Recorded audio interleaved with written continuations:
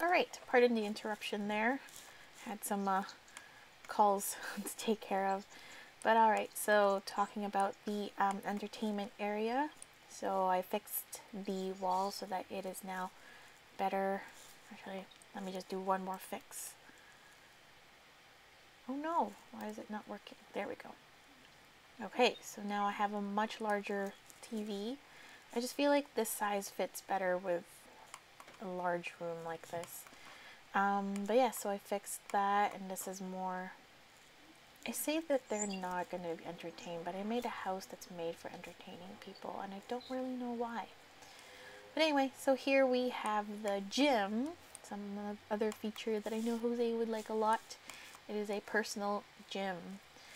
So, it's funny, Florence was mentioning that the gym like felt empty, but gyms actually should have a lot of room because you would do other stuff in the middle, say if you're doing like weights, or if you're doing like lunges and stuff like that, you do need a lot of room to like walk around and stuff. So for me, intentionally left a lot of space for other sort of like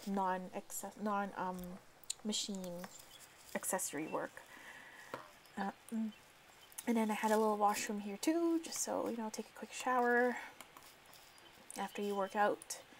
And it also looks into the pool, which is quite nice.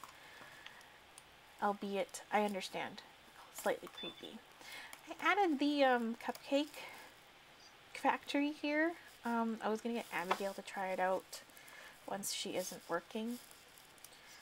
So yeah, that is the house that I spent a good few hours working on, and I will say it is not my best work, but I also can't really beat myself up because I didn't know what I was doing half the time, and considering it looks not awful, just incredibly boxy and very lacking in shape, but otherwise fine. And I have even foundation throughout.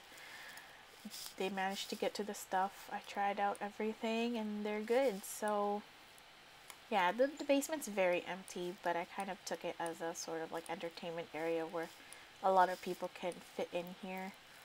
Not for real use with the Sims, but just sort of something that I thought about. I don't know. But yeah, and then I made the basement a lot bigger than the actual house itself, which, is that even possible in real life? I don't even know. But anyway, thanks guys for watching. You don't have to let me know what you think. I already know it's not the greatest. But okay, bye!